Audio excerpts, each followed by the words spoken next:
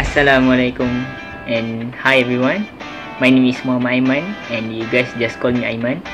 So this is our video for instrumentation subject, and project that we are going to do is banana controller. And before we start our project, so let's see this video first.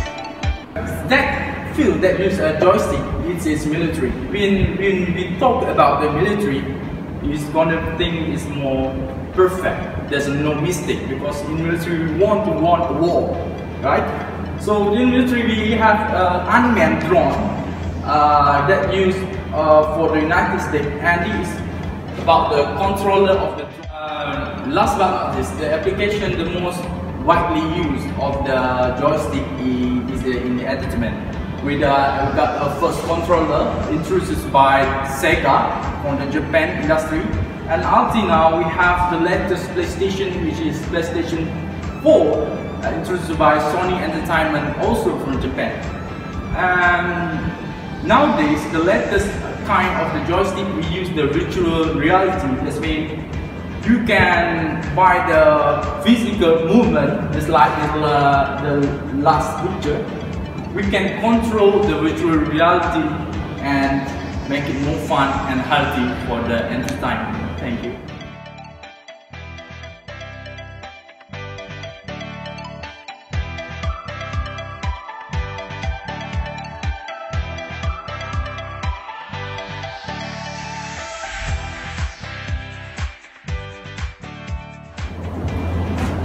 Alright, so hi, and this is the basic overview of the project, which is the joystick control system. So in an instrumentation system, there exist 4 basic blocks, which are the transducer, signal conditioner, analog to digital converter, and also the display. And without further ado, let's start with the transducer. So we can see here, our transducer consists of a potentiometer or a joystick. So what the transducer or what this potentiometer does is that it detects mechanical movement and changes it into a change in resistance. Next up. So the explanation for this system is that by moving the contact arm along the track or inside the potentiometer, a resistance change will occur and thus will be translated into an electrical signal. Alright, so this is our signal conditioner or signal conditioning. We are employing the use of a whitestone bridge. What a whitestone bridge does is that it detects changes in resistance and then it converts it into voltage change, which is easier for an instrument to detect. So one of the leg, we do not know the resistance. So in that case, we apply our sensor or our potentiometer on that space right there. So we can see here Rx. So we mount our potentiometer on Rx. Next slide. So this is our analog to digital converter. We are using an Arduino Mega microprocessor or microcontroller. This is because a digital signal or a digital transducer only detects 1 or 0 as an output. In this case, what if our output has a different voltage, such as 2.12? How does it measure? How can it produce an output?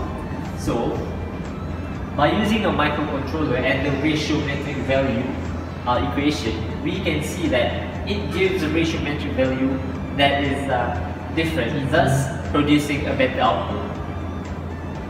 And this is here the basic understanding of the graph between time and the voltage change.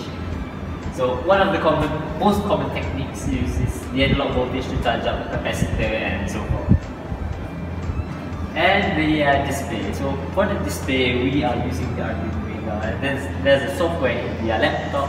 Thus, with proper programming, we can output the signal and get the results. Right.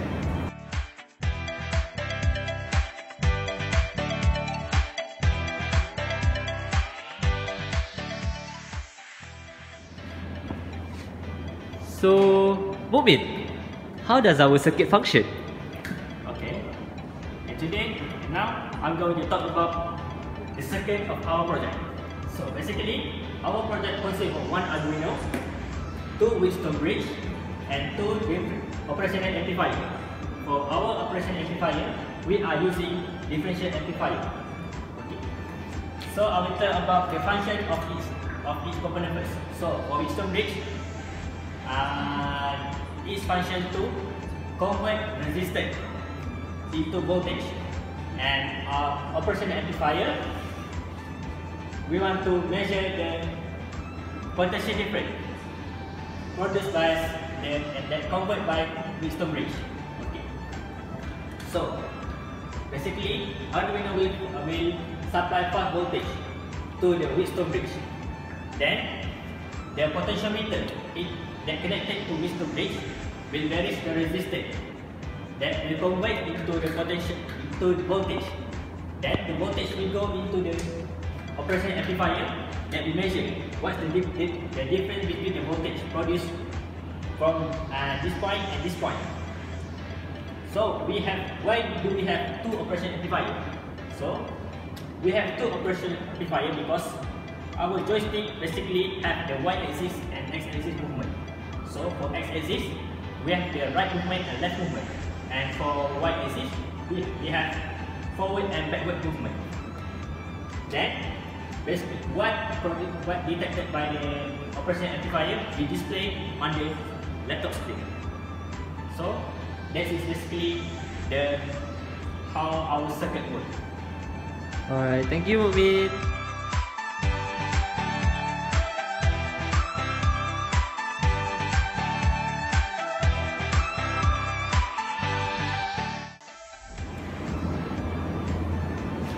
Shahid, what is that? This is the calculation that we do. First of all, we want to find the voltage at point A and point B. What we use is the Arduino theorem, this equation for VA, and VB we use this equation. When we get the value for VA and VB, we can know the potential difference, which is the difference between voltage at point A and point B. We use the differential operator for VR. We don't want to amplify the VR, so we use the same value for RF and R1, which is 10k kilo ohm. So we get the unity. So when the value of RF and R1 is the same, what you get left is VA minus VB for VR. That's all.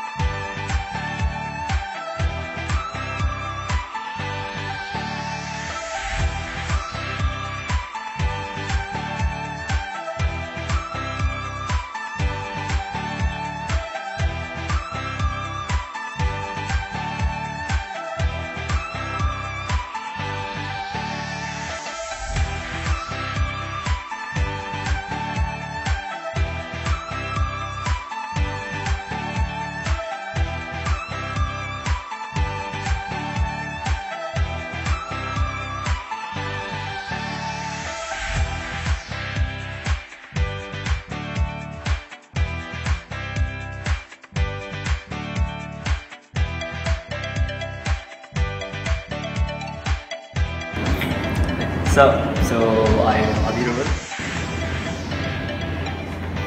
Hi, Assalamualaikum. I am Arul Azlan. And this is my friend, Emma Wafi. Hi. I am Shahid.